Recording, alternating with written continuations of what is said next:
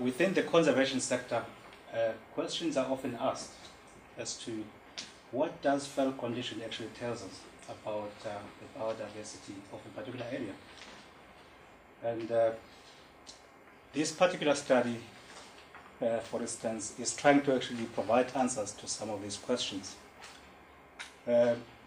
Which means if I were to go into a particular protected area, for instance, and done a feld condition assessment, and then I've got scores, let's say this particular area is in good feld condition, does that perhaps mean that that particular area is also high in species richness or species diversity?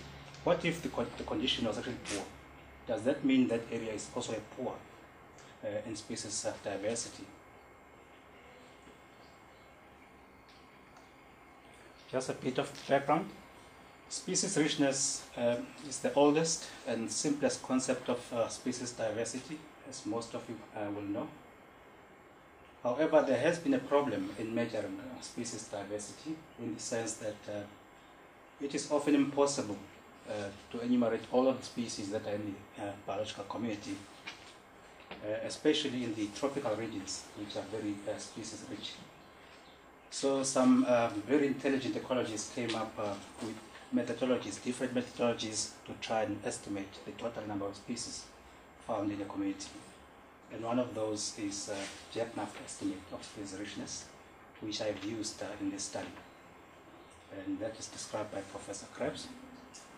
And feld condition assessment techniques are a popular means of rapidly determining the grazing potential of grasslands. As a result, they are widely applied across southern Africa, and nature conservation is also showing interest in these techniques as a possible means to rapidly assess the biodiversity value of grasslands.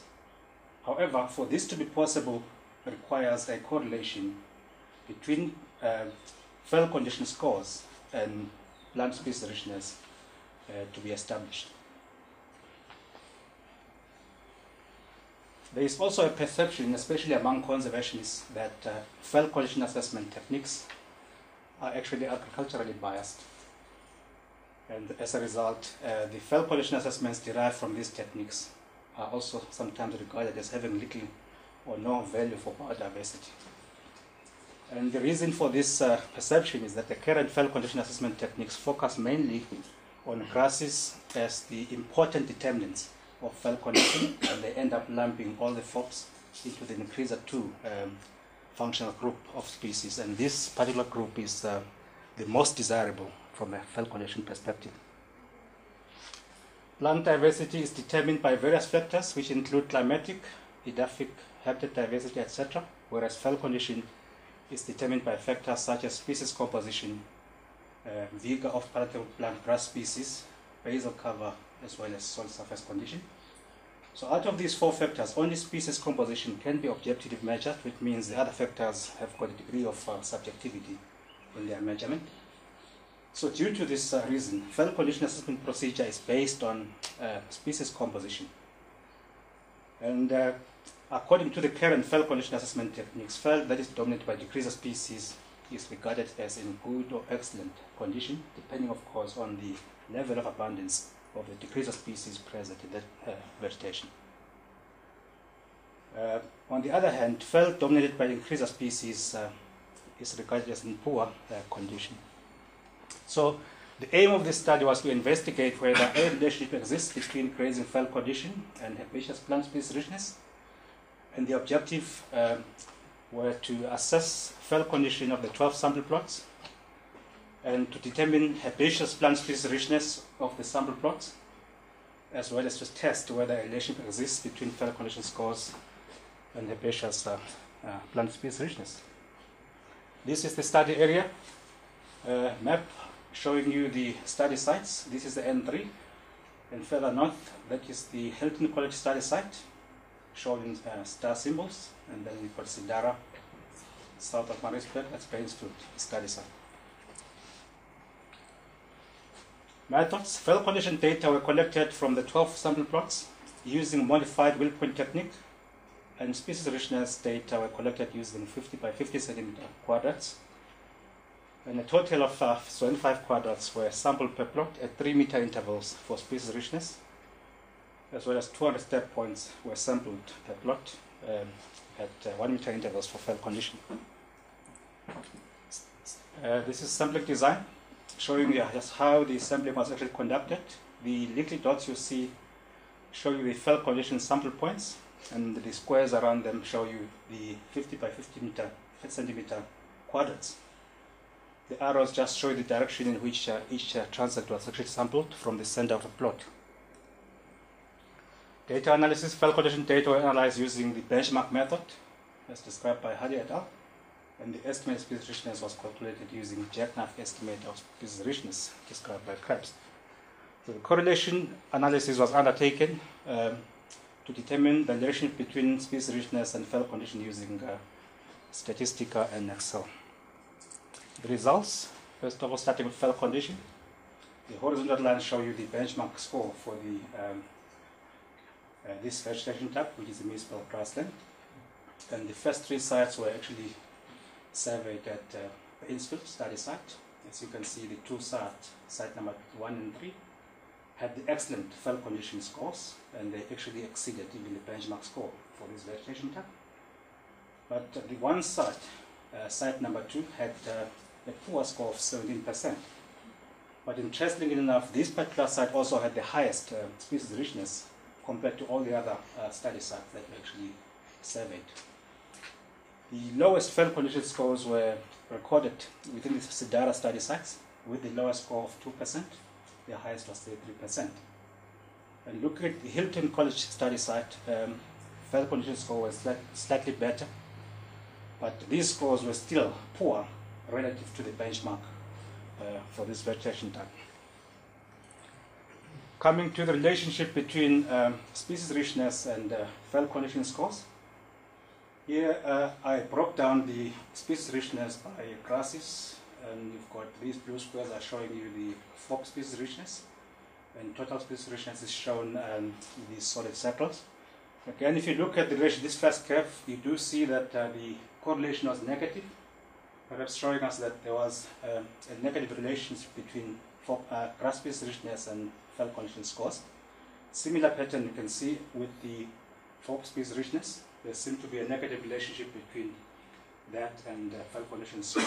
Now, the total observed plant species richness, here again, just a similar pattern, there's a negative correlation, and you can see these 2 sites that had the highest feld condition scores at the Batesville study site, sitting over there, but you look at the corresponding observed species richness, it's nowhere close to the feld condition score.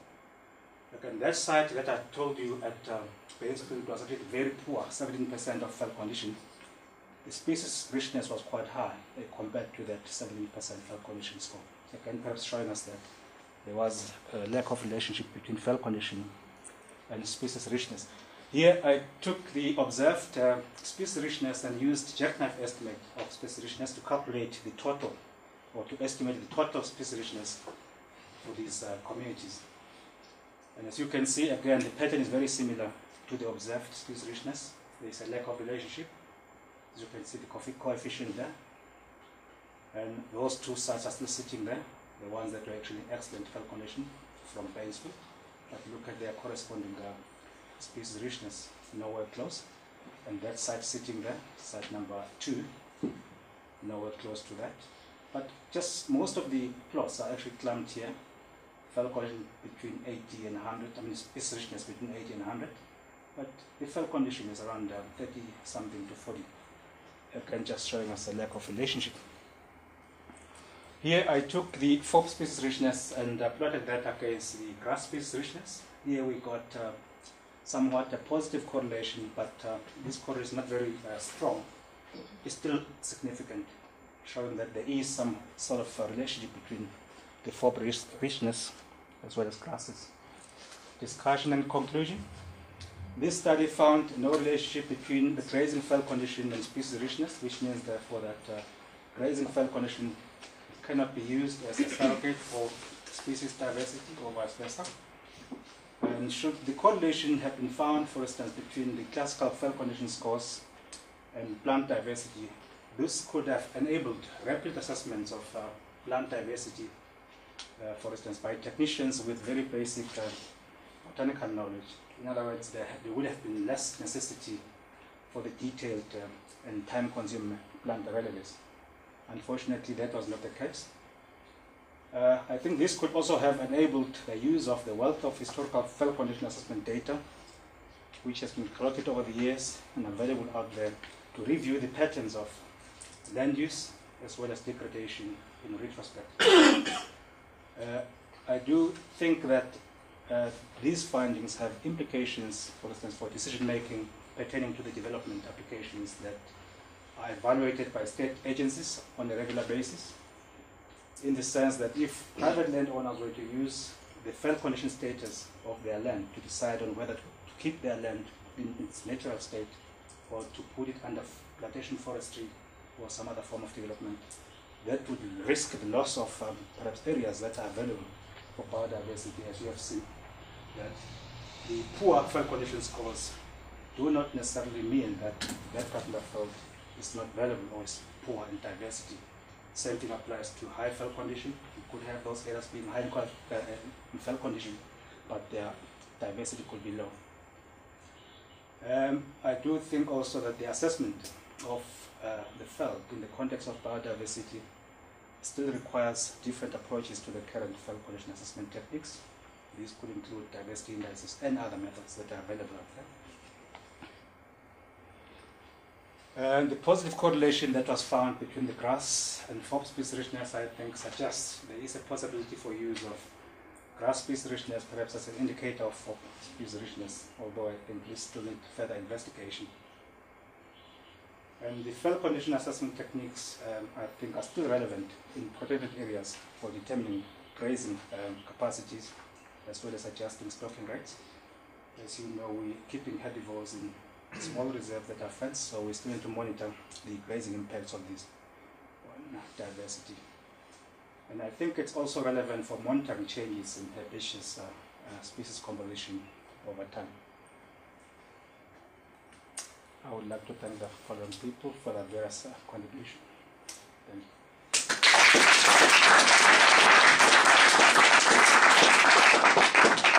Thank you. We're doing very well in terms of time. I have questions. I'll start from the front. Petros, sorry, I'm curious on your growth.